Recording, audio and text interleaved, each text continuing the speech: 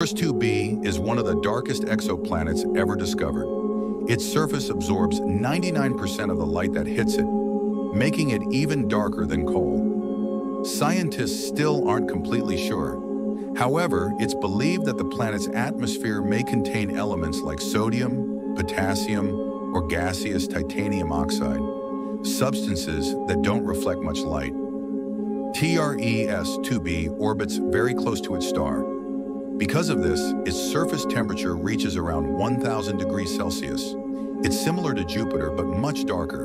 And since it's a massive ball of gas, it doesn't have a solid surface you could stand on. TrES-2b provides scientists with valuable insights into light and heat absorption, star-planet interactions, and atmospheric composition. Because of its ability to absorb nearly all light, it also serves as a reference in the study of planets that exhibit black hole-like behavior.